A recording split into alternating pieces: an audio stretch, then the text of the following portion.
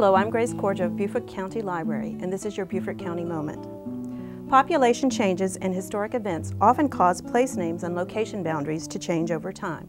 Beaufort County is no exception. Counties have existed in South Carolina in one form or another since colonial days. The Lords Proprietors set up 3 counties, Craven, Colleton, and Berkeley, in 1682. The 4th county, Granville County, was formed in 1685 in territory now covered by Beaufort, Hampton, and Jasper counties.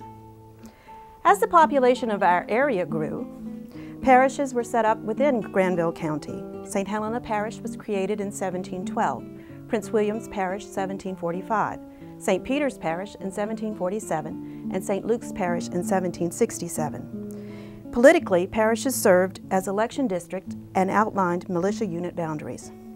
South Carolina grew and its population shifted inland. Backcountry settlers became increasingly annoyed that most government functions remained in Charleston. It was hard to get to court in Charleston, particularly from the backcountry. After almost 50 years of petitions and some violence, the Assembly set up 7 judicial districts within the colony to address the complaints. Beaufort District was one of the new judicial districts created in 1769.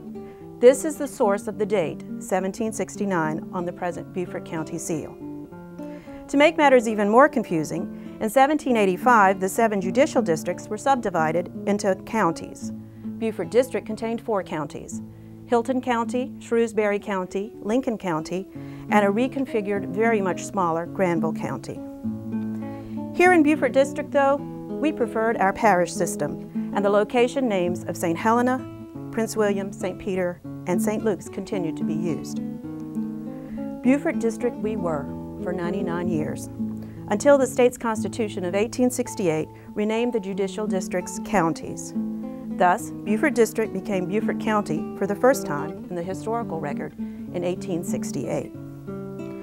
Still more changes were in store for Beaufort County.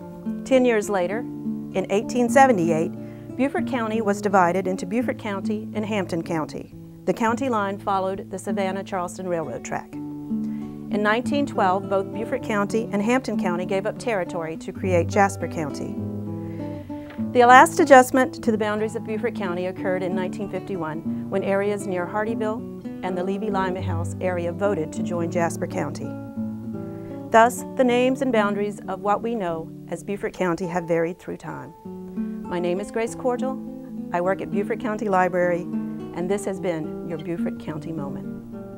To see more Beaufort County moments, go to the Beaufort County Library homepage and click on the Local History tab.